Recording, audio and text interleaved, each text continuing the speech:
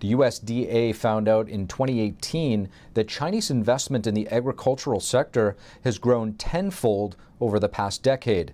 Now, the Chinese Communist Party's latest efforts happen to be taking place along the plains of North Dakota. And here to talk about it, we're happy to have on North Dakota Senator Kevin Cramer. Senator Kevin Cramer, thank you so much for joining us in the Capitol Report. It's my pleasure. Thank you for the opportunity and for the interest in this story. Senator, a company in your home state of North Dakota with close ties to the Chinese regime has recently purchased 300 acres of farmland. This purchase is raising some concerns. What are some of those concerns?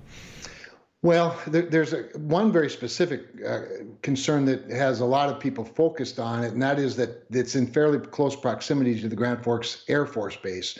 The Grand Forks Air Force Base is a very important ISR mission. We right now fly Global Hawks around the world. They're very important surveillance, as you know, aircraft. We also just a couple of weeks ago cut the ribbon on a new Space Development Agency facility at the base that will be the first ground station for what's called Tranche 1 of the low orbiting satellites low Earth orbiting satellites.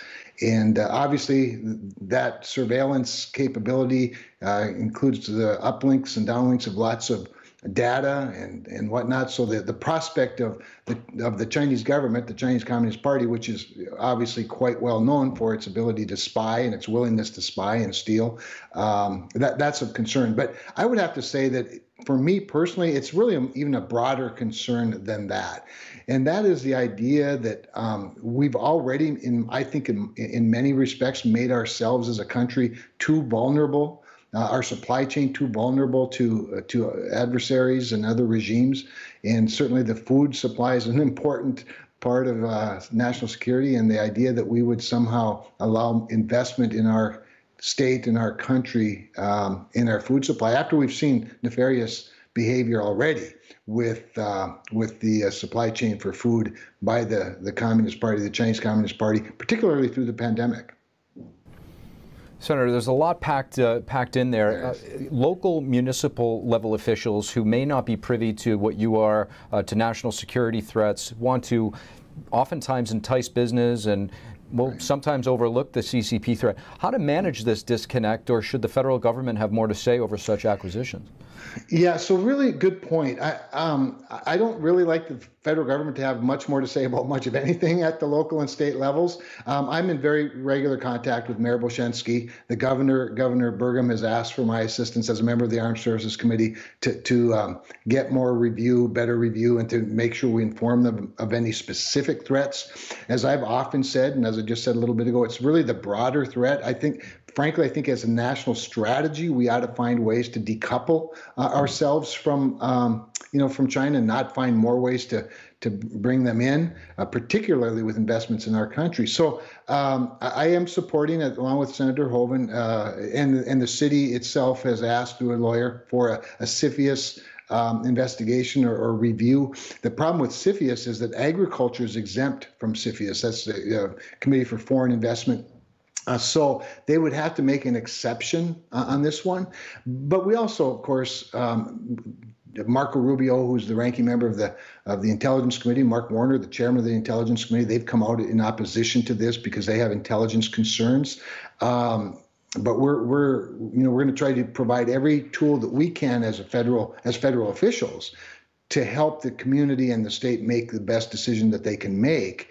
But the decision ultimately is theirs. It is not ours, even though I am adamantly opposed to this investment being in my state. China has been a predatory investor for a long time in a lot of places. You look at the Belt and Road Initiative, of course, and we're certainly not a third world country by any stretch, but they've demonstrated a willingness to use economic enticement to gain access to very important assets, whether it's a port in Sri Lanka or an airport in Uganda. They are very strategic. And they're very quite open, frankly, about some of their tactics. I just don't think we ought to be, during this time especially, this time being a time when we're watching a war play out in Europe, where a communist nation is trying to spread communism in Europe, and you're looking at China, who's been quite open about their desire to reunite their old China, and speaking specifically now, of course, of Taiwan. So I just think it's a peculiar time to be adding Chinese Communist Party influence into our country. Senator, it's being reported that President Biden is considering rolling back the China tariffs in an attempt to tame inflation. Do you think the gains would outweigh the losses from this potential move? I do not. I think I strongly support the tariffs. And I think with China's nefarious behavior, in fact, that I think they make the case for us. We've got to be very careful. And certainly we've become addicted, quite frankly, as an economy, on cheap stuff from China. But there's been a cost to that, whether it's the ethical or moral cost of slave labor and a lack of human rights, or whether it's been the economic cost of losing much of our, again, back to supply chains, that we've made ourselves vulnerable to adversaries, whether it's, pharmaceuticals, food, energy. Just take as an example, solar panels. And 75% of the things that go into making a solar panel come from China. At the same time, as our country has a strategy to try to have more solar energy. Critical minerals, similarly. Uranium for nuclear power. I mean, there's so many disconnects here. What I think we ought to do is have a strategy that's aimed more at freedom-loving countries that are more similar to us. Not to say we don't want to do business with other nations, and we certainly want to be able to sell stuff, but we've got to be careful about that strategy, and we can't just simply be addicted to cheap stuff as an economic strategy, because at the end of the day, it ends up costing more than you gain. Senator Kevin Cramer, thank you. My pleasure. Thanks for the opportunity. Stocks fell across most sectors. Investors prepare for another rate hike by the Federal Reserve. Inflation rose to a new high of 9.1% for the month of June, increasing the cost of living for Americans and making higher interest rates unavoidable. Crude oil prices also fell by about 4% today, indicating an economic slowdown. Meanwhile, lines at food banks are getting longer as more Americans turn to handouts to offset surging food costs and gas prices. Many are reported to be arriving on foot instead of driving, and some families with jobs are visiting food banks for the first time, finding it impossible to get by without some additional help. Senator Josh Hawley is calling on the Department of Energy to investigate the Biden administration's shipments of oil to China. According to a Reuters report, the Biden administration exported over 5 million barrels of oil from the U.S. emergency oil reserves to Europe and Asia in June. They went to countries including Italy, the Netherlands, as well as Communist China. The move contradicts President Biden's promise to bring U.S. gas prices down. The senator wants the Department of Energy Inspector General to explain whether the agency has internal controls in place to prevent transfers of U.S. oil. He also wants to know exactly how many barrels of oil went to foreign markets, including China. When it comes to protecting the United States from the threat of the Chinese Communist Party, what role should Congress play? Robbie Smith, a national security expert, tells us many big bills related to China are not moving forward on the Hill because lobbying firms are actively taking the Chinese Communist Party's side. Here's our conversation with Robbie Smith. Robbie Smith, thank you so much for joining us on the Capitol Report. Thanks so much for having me. Robbie, FBI Director Christopher Wray and his British counterpart at MI5 jointly came out to warn of the threat of the Chinese Communist Party and which it poses to the West. These warnings really mean nothing without action. What should Congress or could Congress be doing to protect us from the threat of the CCP? Absolutely. There's a lot Congress should be doing and can be doing in this space. Notably, there's actions that we hope the Judiciary Committee will be taking to back up and further support the statements that have recently come out from Director Wray and from MI5.